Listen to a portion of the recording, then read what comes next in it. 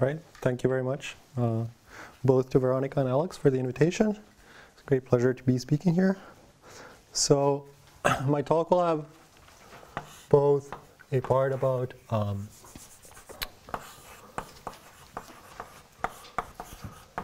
algebra, so that's sort of the quantum,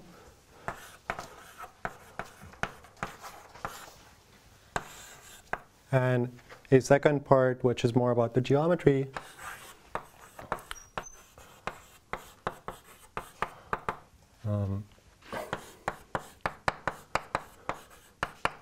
So in particular about a certain Hitchin fiber / affine Springer fiber.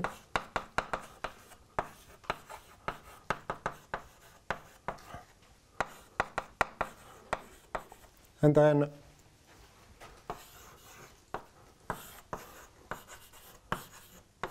last, I want to say a few words about some combinatorics that comes up, which may be of some interest. All right, so the algebra part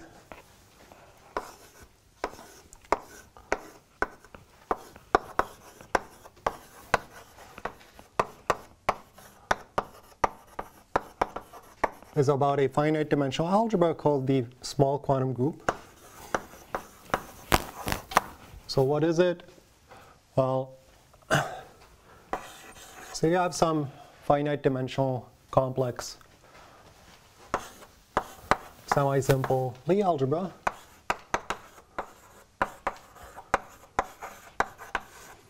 To this, you attach its universal enveloping algebra. Now, Lustig, and while building on many other people's work,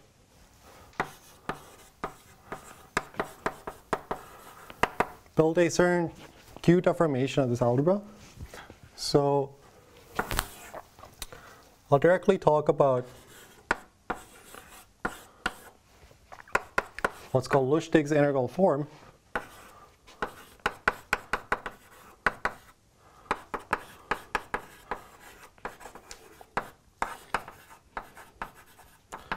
So this will have similar generators to my UG, but now I also include some kind of divided powers of them and so on. These will satisfy analogs of the relations here. But the point is that this is an algebra over C, Q inverse. So in particular, you can specialize this Q to be something like a root of unity. And there, new representation theory appears.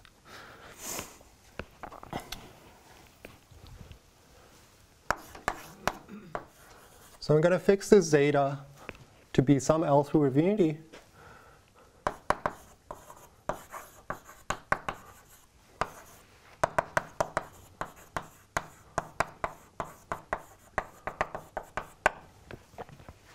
And this L will have some conditions. So let's say it doesn't divide the Coxeter number or Coxeter number plus 1, and maybe you need to say that it's good, whatever. You can really ignore these conditions. So I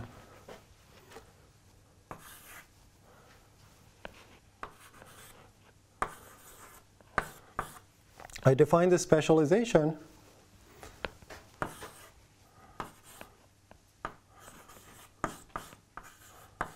by just sending Q to the zeta. Another point is that here there's some finite dimensional subalgebra called the small quantum group, or sometimes restricted.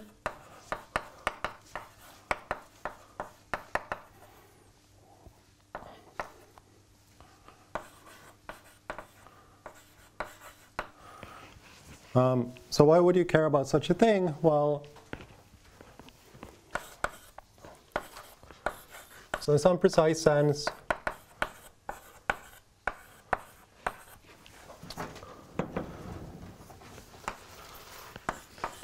you can understand the representations of this U zeta G by understanding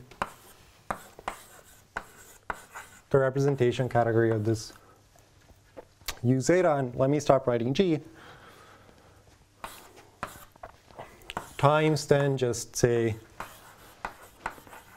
kind of the ordinary characteristic zero representation theory of this group here. So this is kind of the interesting part. It's not semi-simple.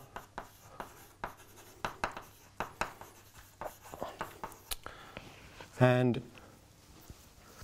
say appears in a lot of recent work about like non-semi-simple TQFT. You can try to construct 3-manifold invariants using this category. So that's like one reason to care. All right, so a natural question when you want to start understanding the representation theory of any algebra is to compute its center. So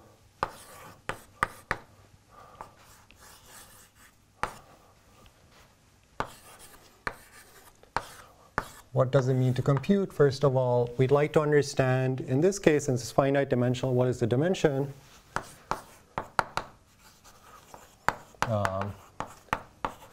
What's the algebra structure? Maybe if you have some extra structure like gradings.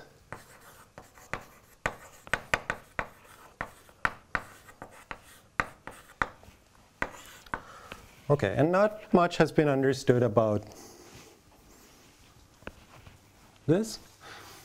So, I should say, let me write it down here, that all of what I'm talking about today is joined with Anna Lachowska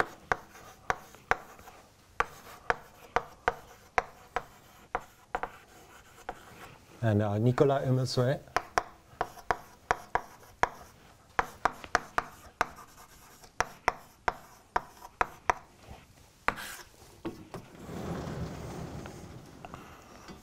Right. So here's an example.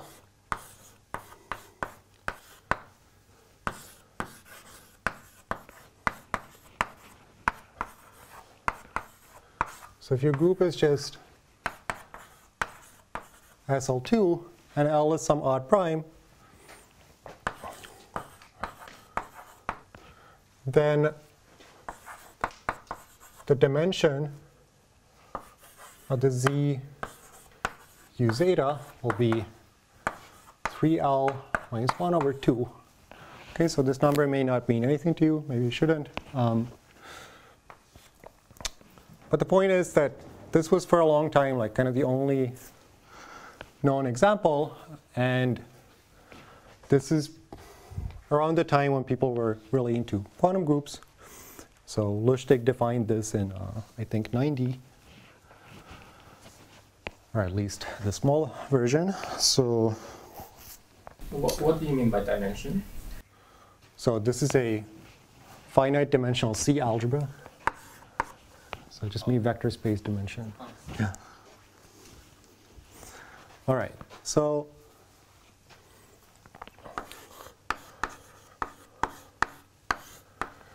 there's a fact, which is that this group acts on the center. And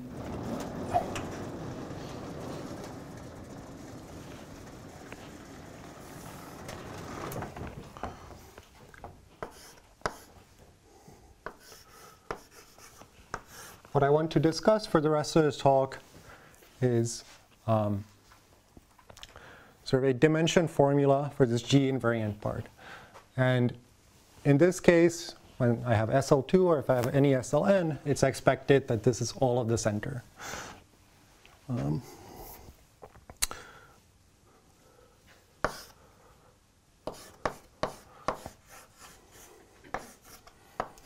Okay, so our work heavily builds on a conjecture, unfortunately, still a conjecture, of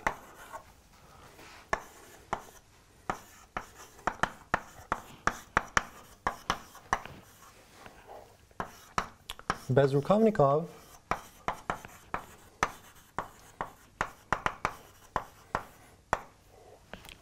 Boixeda Alvarez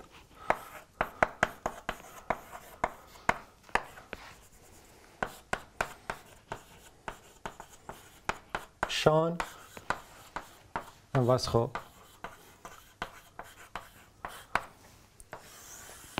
So if you were here last summer, there was a talk by Shan about their conjecture, which I will recall in the next section. So it has to do with some geometry.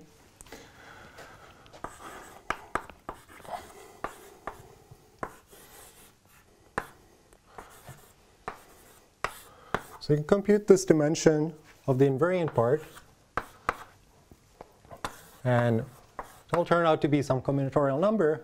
So I'll write the general case and then tell you, say, what it looks like for SLN.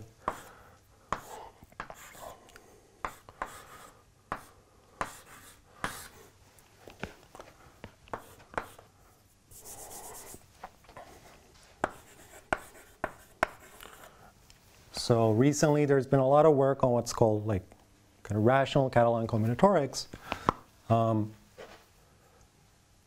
And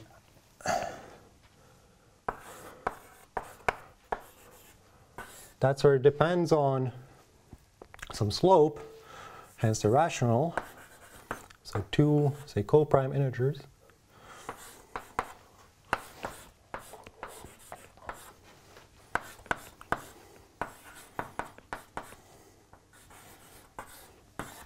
Okay, and this number is defined as the product over, say, fundamental invariant. So this is like the degree of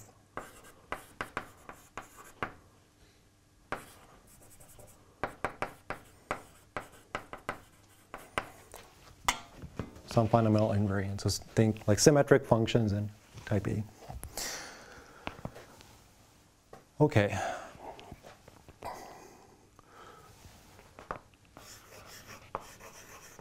So when G equals SLN, then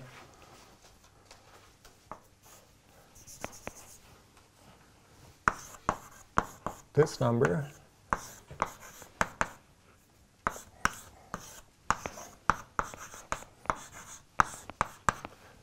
is just the following kind of Catalan number. This should be reminding you of maybe like fusion algebras, things like that. And this formula was conjectured by Igor Frenkel around 2016. So I think this was in discussions with Anna and Chiyu, her co-author. So let me first tell you what the kind of proof strategy is, and then move on to the geometry.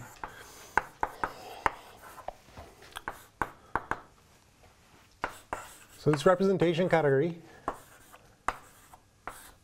will split as a direct sum of blocks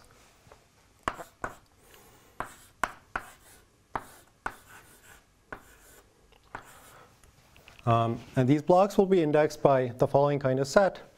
So I take the co-weight lattice, I act on it by the so-called L-dilate dot action of the affine Weyl group. It gives me some finite number of orbits. If you are seeing like characteristic P representation theory, then this is like standard fare. If you haven't, you shouldn't sort of worry too much about this. So soon I'm gonna ignore most of what I'm saying right now.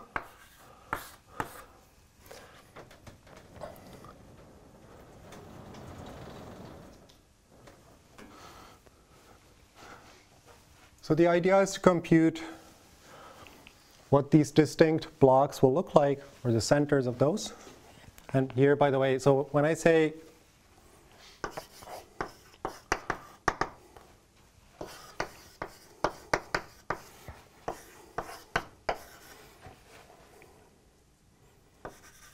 I want to understand the center of this algebra.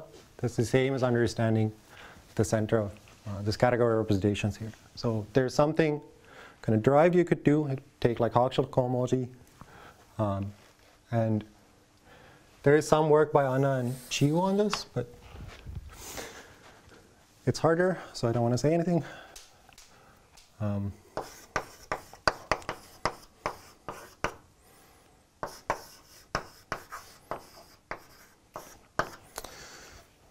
Okay.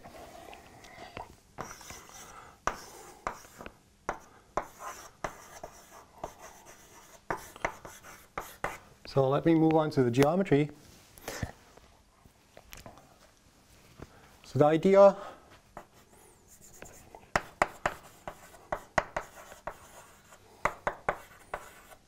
is as follows. So say you want to understand some representation category, not for the quantum group, but just say like the good old Lie algebra.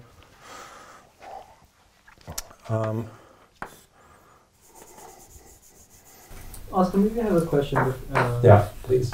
So it's well, this formula you said it's directs some decomposition of the categories, right? So they, for different lambda, they just don't talk to each other. That's right. No harm. Yeah. Okay.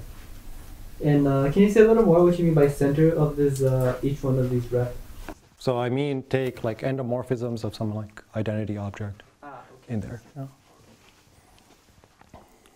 I have a very basic question. Please. This quantum group, which I don't know anything about, so some Hopf algebra.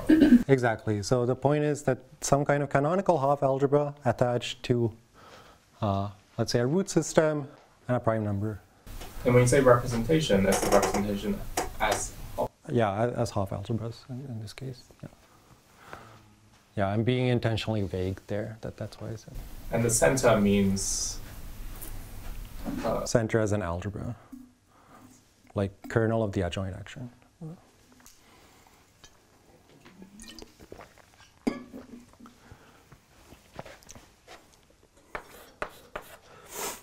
So there's a theorem of Branda and Stroppel which says that to understand, well, what's called, say, parabolic category O, which I won't tell you anything about, you should just think of this, some nice representation category for this UG. Maybe I should say Z on this side. And this, as an algebra, is controlled by some space. So the space here is a Springer fiber.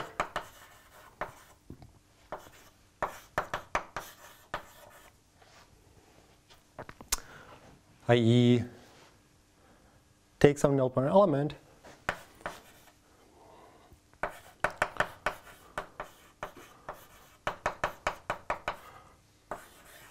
and attach to that there's a collection of all, say, Borel subalgebras in this G containing your mu.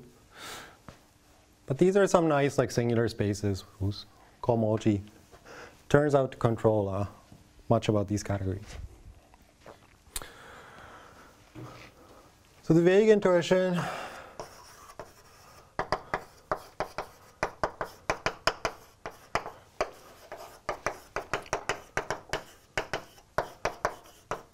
is to affinize this setup.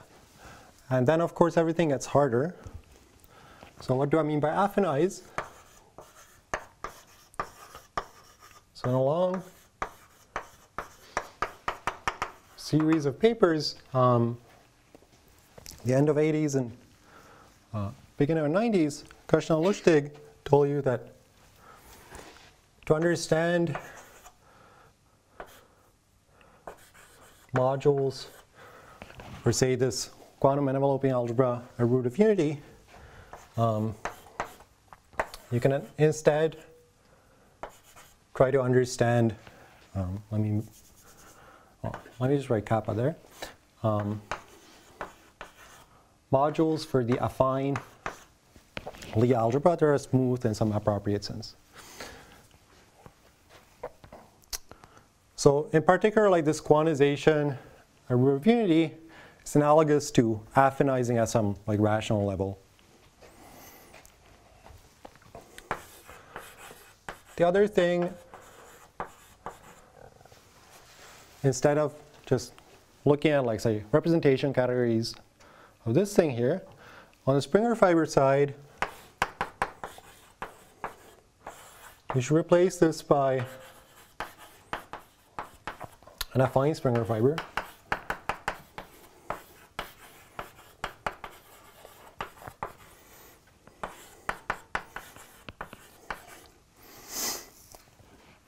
And here, these will be just given by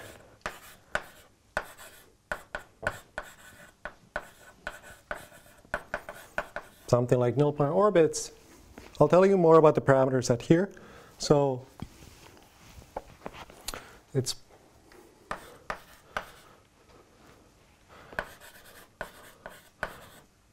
much more complicated.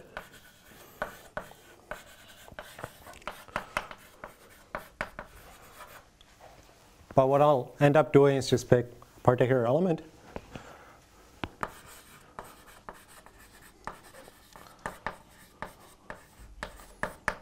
So let me tell you a little bit about this parameter set and what it means.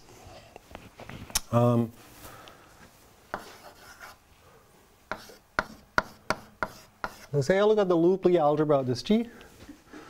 Now, what I want to restrict to are, say, regular semi-simple elements here. So if you want to think of this in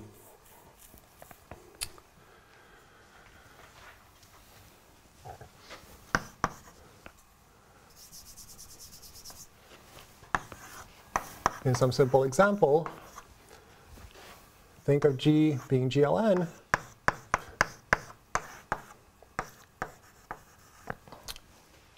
You can take characteristic polynomials of such matrices, and what this gives you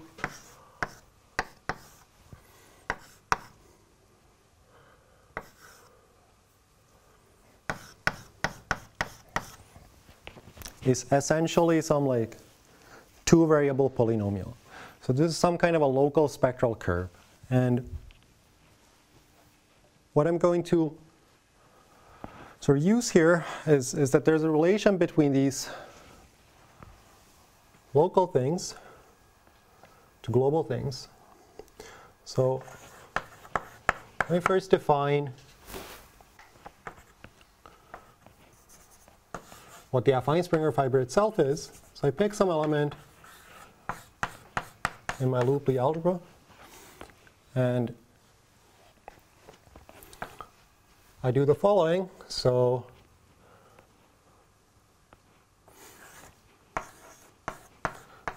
there's this map. So O here will just be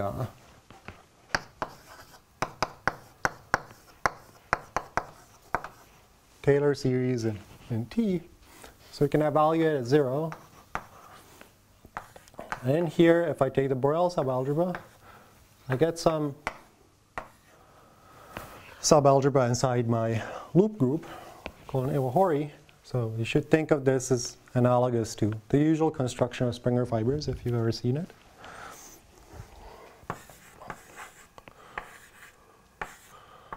I'll call this SB gamma tilde, and it will be the following subset of the affine flag variety.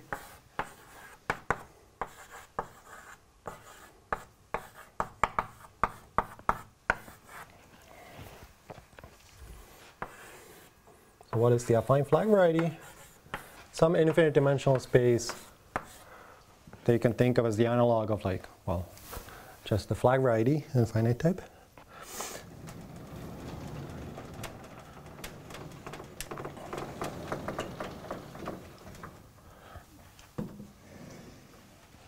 Let me say a few words about Hitchin fibers.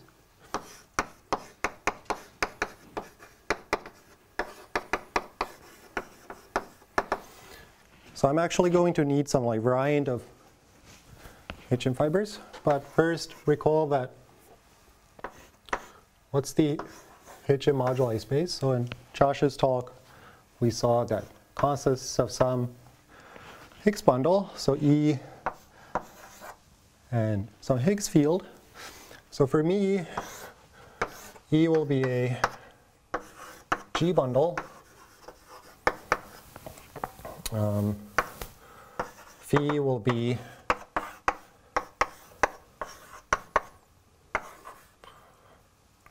some L-valued Higgs field, L just like some line bundle of high enough degree.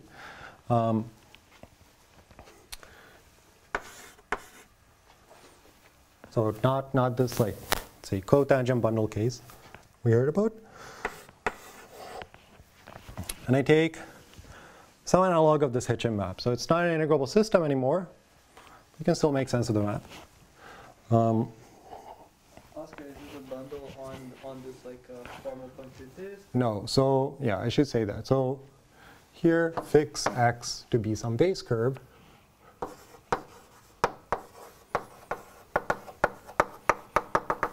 You can indeed think of it as a formal disk as well. That's the sort of only thing that's going to play a role here. But the point is that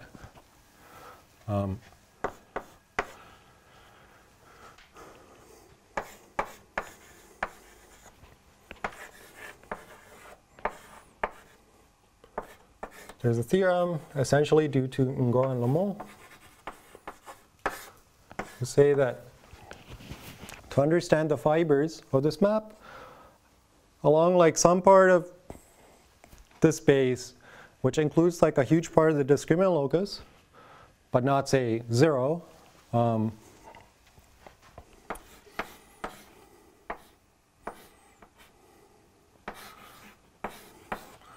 if I let M be the fiber of this map, this will have some action of some big algebraic group. So say when your spectral curve is smooth, then it's just like some analog of the Picard of the spectral curve. And what they tell you is that this quotient essentially looks like, so I need some assumptions here to make this completely precise, but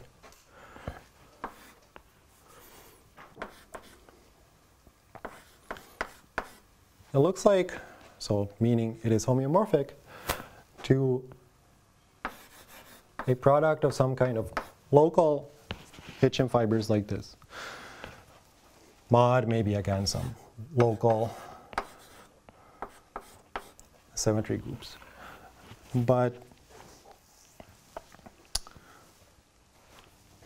what these guys turn out to be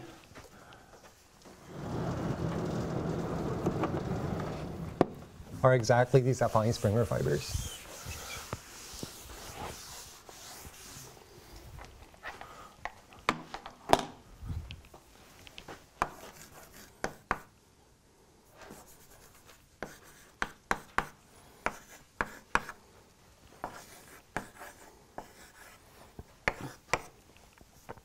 So this SB gamma without the tilde is some version where I put, instead of I put a GO there.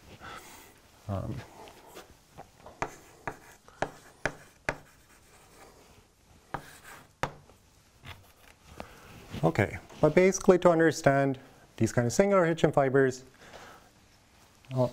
in like a very rough sense, you're reduced to understanding basically a finite collection kind of indexed by singularities on your spectral curve. And again, you know, like when I say spectral curve, I'm thinking of G being like GLN again, but everything here with more words makes sense for other G as well. So here, should I be thinking of the product of the points where the Higgs field is ramified? Oh, sorry. Yeah, so basically all of these factors for like most points will just be points, so they don't really contribute. So think of this as like a finite product. And the Higgs field is only allowed to be tamely ramified? Yes, so I mean, I do allow poles given by some line bundle, so they could be like of a arbitrary high order. And this does imply, you know, like I really can allow my gamma to have sort of arbitrarily high powers of t, say. Is this SP tilde or just P tilde? Yeah, over there. So this is SP gamma, and like I said, so this is like. No, this is the version where instead of this I take the loop group and I mod out by like the arc group.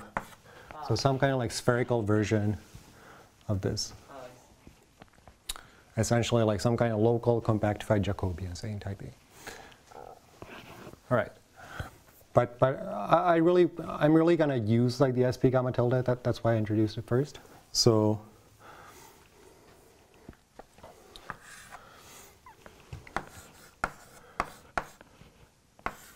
let me now take gamma to be the following. So take S times T, where T is just a uniformizer, and S is some element in the carton that's regular. Then the big conjecture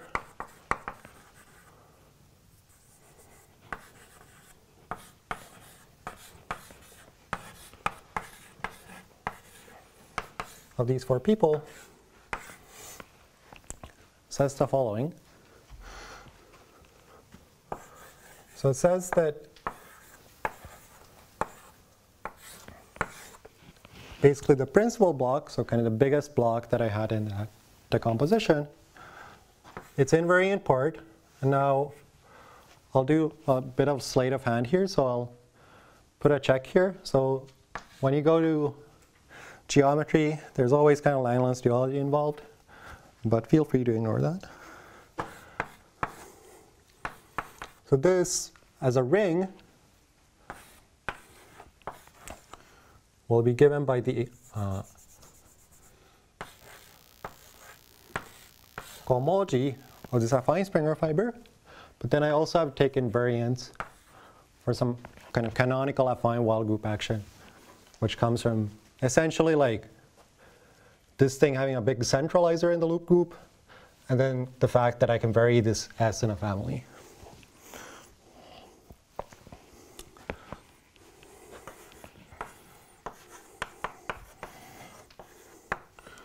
And you can imagine that there is some form of the statement. So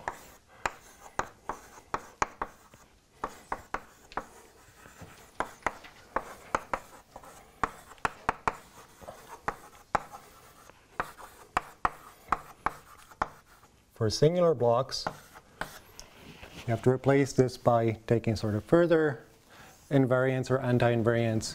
And you can even bundle them up into a single space, which is exactly what Pong, say, did last summer in her talk.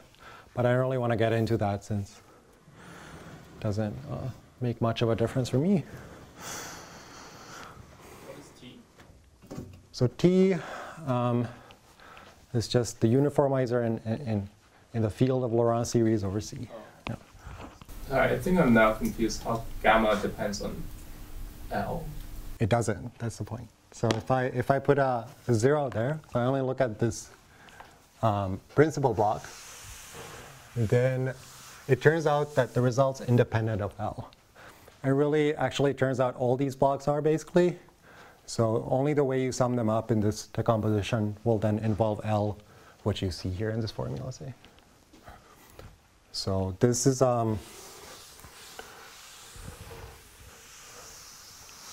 I think due to Anderson-Jensen and Circle, this independence of L result.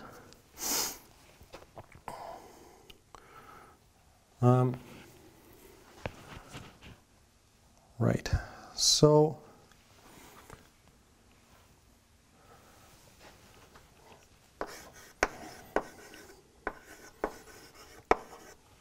let me state what the sort of workhorse lemma here is.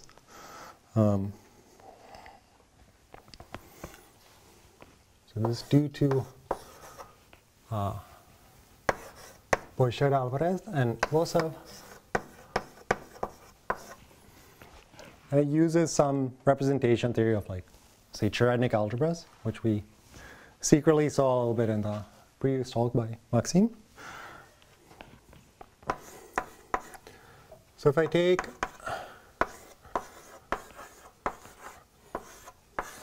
the cohomology of this particular affine Springer fiber, and take the invariant part, this, so it turns out this comes with actually two actions of the finite wall group. So as W representations, this will look like the following. So you take the co-root lattice,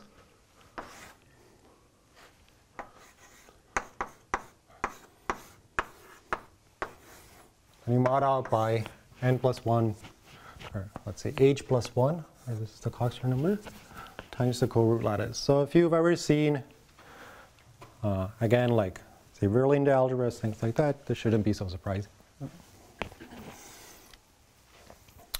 But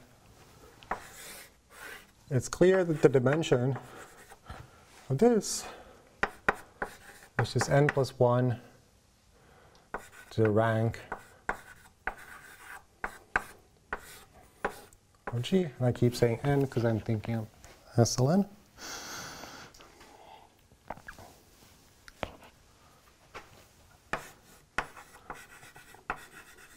And the other key lemma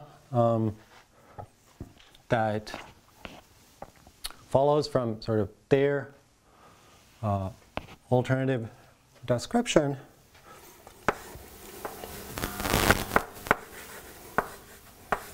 is that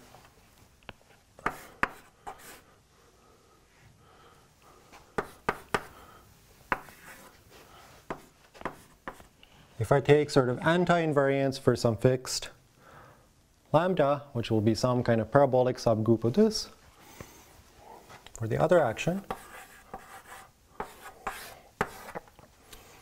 then I get almost what's here, but let me denote it by drw w lambda. And this is exactly where the sort of representation theory of Cherednik algebra steps in. So just think of this as kind of taking anti-invariance in this module. You know, it's something you compute fairly explicitly. In particular, you can understand what the dimension is.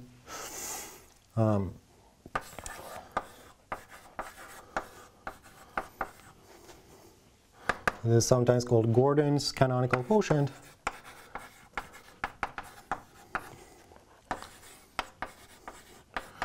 Of what's called the diagonal coinvariant ring. So this is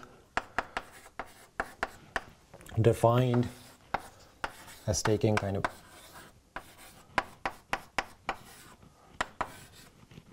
a doubled version of the Cartan and modding out by the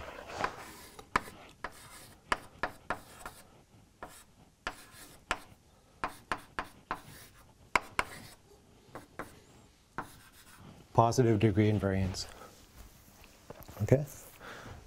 So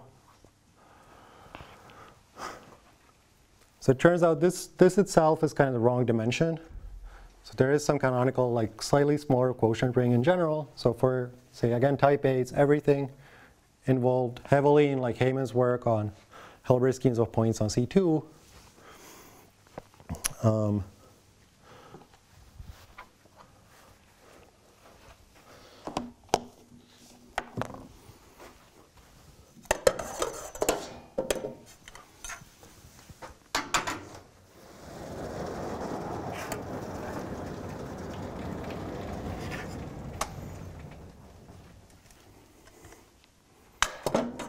Maybe I should also say that it comes with two gradings. So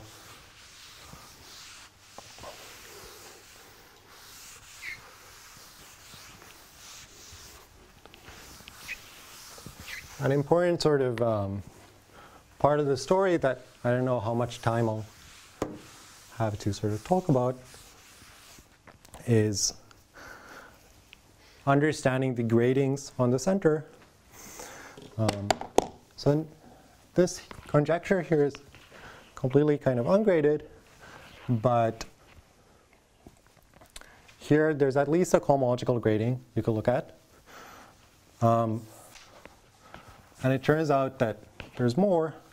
So let me say like a few words about the bigrading here. So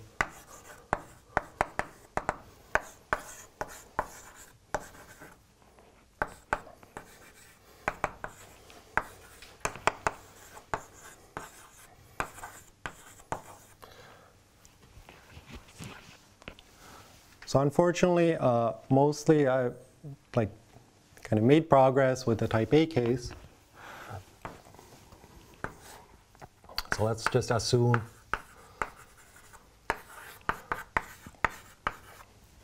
that G is SLN. In this case, you can do the following. So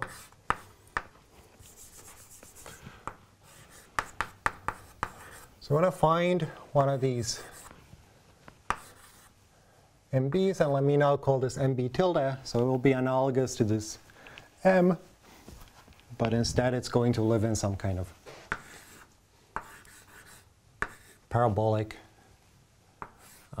Hitchin fibration. So this is, say,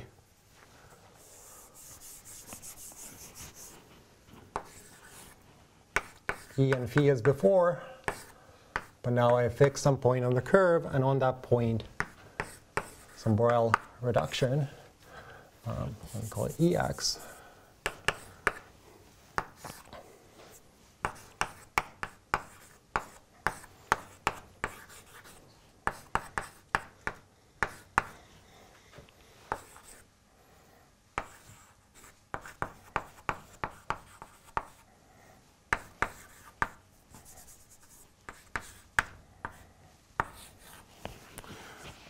Okay, so you want to find such a fiber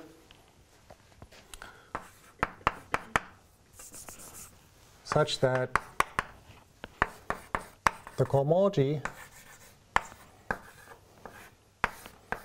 and again there's some group acting here, actually gives you back what you want. That you can't quite do. You end up with something a bit worse, which is this SP gamma tilde mod some lattice action. So here, there's always some big kind of lattice coming from the centralizer of gamma acting freely on this SP gamma tilde. This is also due to Kashdan-Lustig.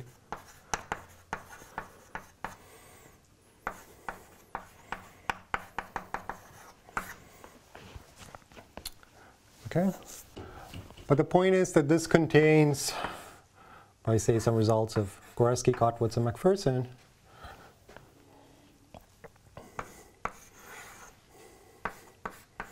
Let me write this Tor formula here.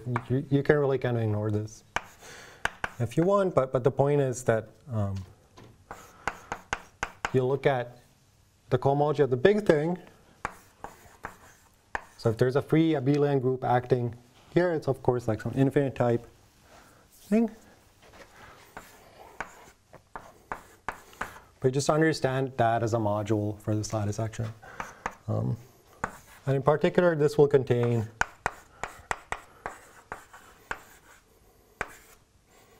what I want.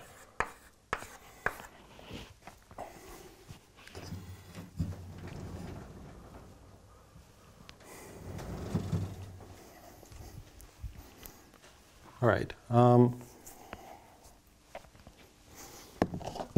So the upshot here, after you've done this, so I won't tell you how to do it. Basically, you need to find some spectral curve that's irreducible, only has a unique singularity of the relevant type. By the way, what is the singularity? So say this S looks like. And what we had in Josh's talk yesterday was something like this. And then the characteristic polynomial gamma will be like t to the n minus x to the n is 0. So this is like n lines intersecting on a plane. This is the local picture of your spectral curve, and then maybe has some genus and so on elsewhere. But the point is that in this formula, like only one of these factors will really contribute anything.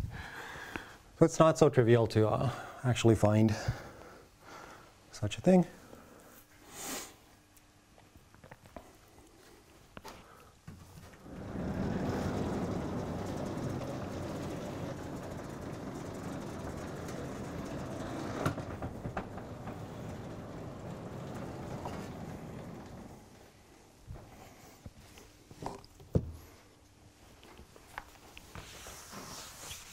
But the upshot after you've done it is that you can define what's called a perverse filtration.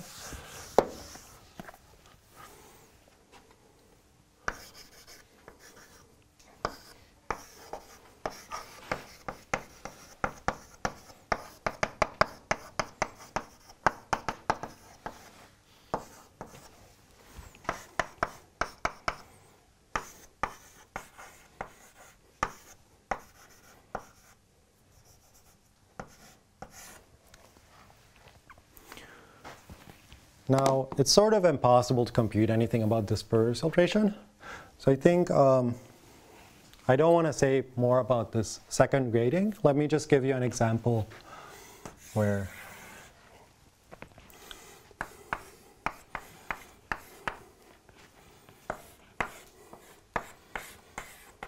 you can compute everything kind of explicitly. So if x is p1, I say this line bundle is something like this, then your SP gamma tilde will look like this kind of, well, SP gamma tilde will actually look like some infinite chain of projective lines. So let me mod out by this quotient. It's this kind of banana curve. And the invariant part of this cohomology here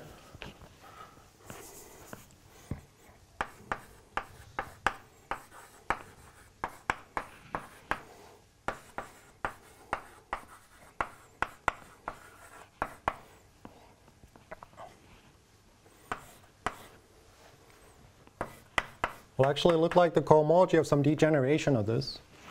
So you degenerate that one cycle, you get some guy like this, which turns out to be an other Fi Springer fiber, maybe a bit better behaved. And you can write down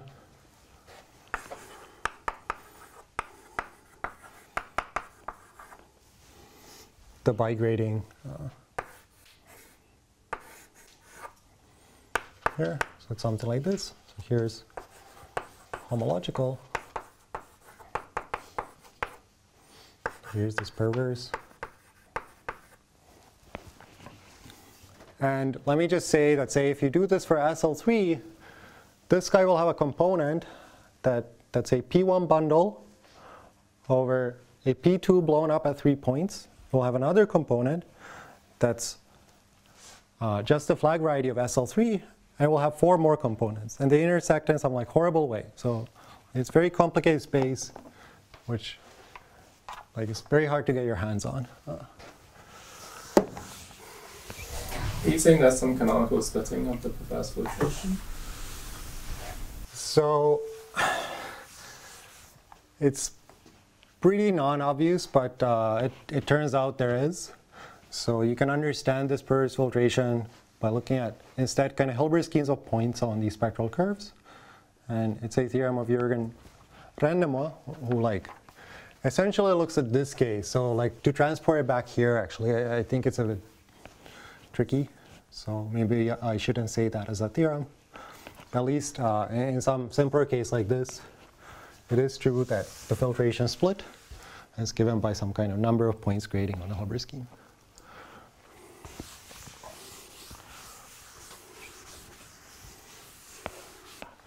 Okay. So finally, let me say maybe a few words about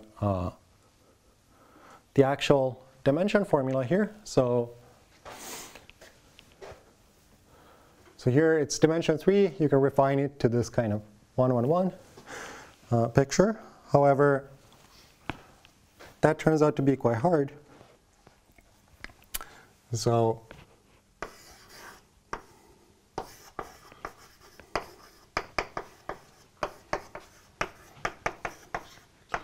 let me say a few words about how you use now this combinatorics. So say again, G is SLN, and I want to show this proof because, you know, like for some people, I think it may be interesting to know what's going on. So the dimension of this dr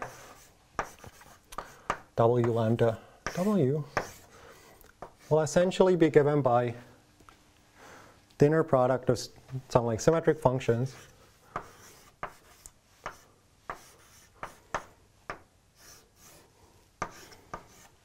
let's say a q equals t equals 1. It's a very hard theorem of Carlsson-Mellit called the shuffle theorem, which tells you kind of what the bigraded structure here is. So this, I'm not using some kind of canon to kill a fly, if I were to quote Gabriele. This is like some much easier symmetric function. I'm just writing it this way when I said q equals t equals 1. But now you can also understand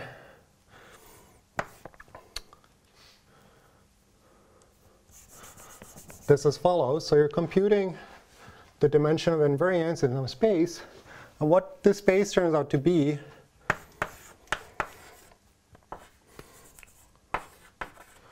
is actually, again, just, well, up to some sign twist,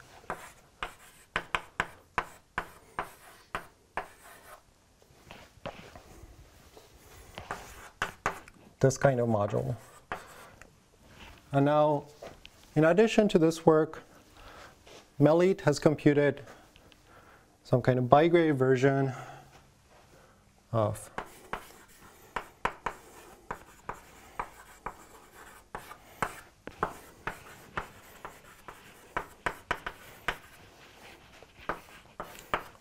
not just this, but some kind of rational versions. So let me call those just CQ mod LQ.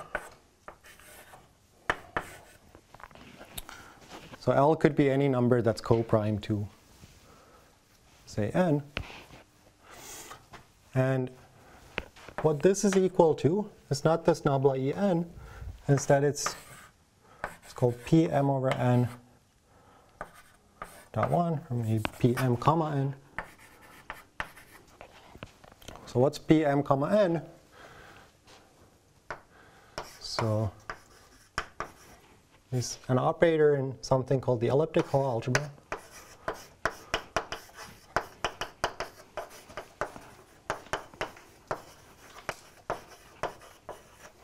Again, you don't really need any of these EHA theory for understanding kind of this combinatorics, but since that's sort of like the first proof I came up with, I think it's kind of interesting and suggests that you can maybe generalize this somehow. So what you end up computing is something like this. So you just pair these two guys together.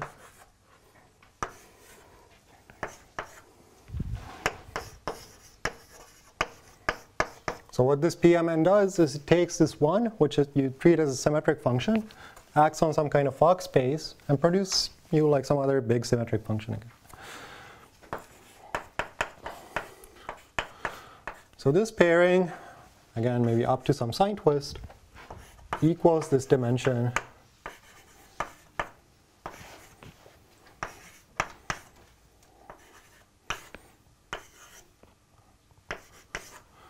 of the invariant part of the center, assuming this BBASB conjecture. So then you can put this to a computer or think about it for a while. And for example, a funny thing that happens, you need to assume L doesn't divide. Here I should say it's really L. L doesn't divide H plus 1 because in the proof I need to use the Chinese remainder theorem to say C of Q mod LQ tensor C of Q mod n plus 1 Q equals C of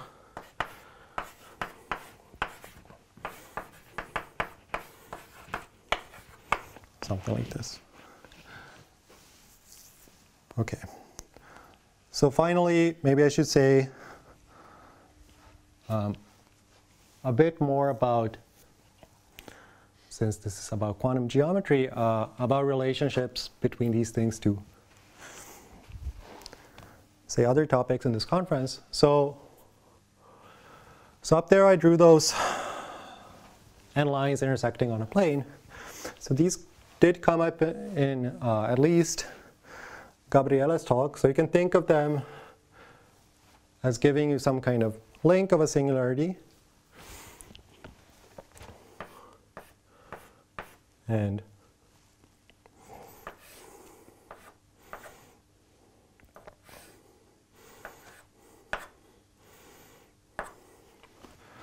what this will be is the following kind of pure braid closed up in standard way. So this is the full twist, which I probably fucked up in this drawing, but whatever.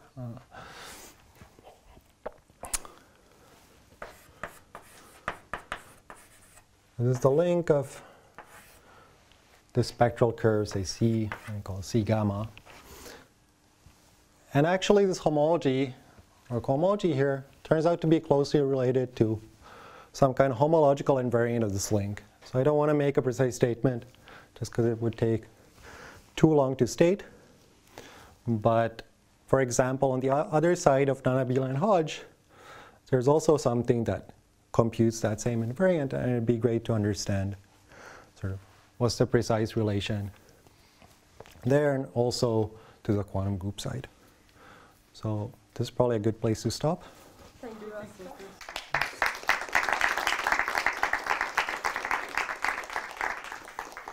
Any questions or comments? Is there a local version of P equal W? Well, that's maybe my question to you. So that'd be great. But as far as I know, no.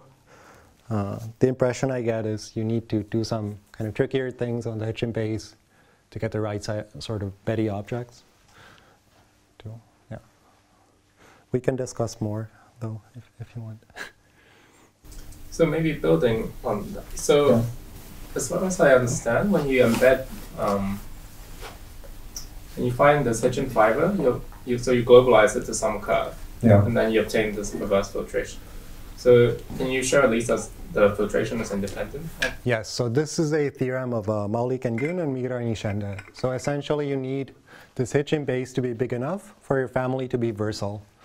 And that's basically going to ensure that, say, the total space is smooth, and you get all these beautiful results about perverse sheaves on the base. So yes, you certainly need something like this.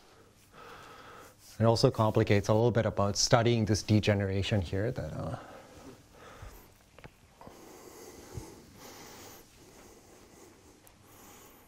any other questions? If not, let's thank Lachowska again.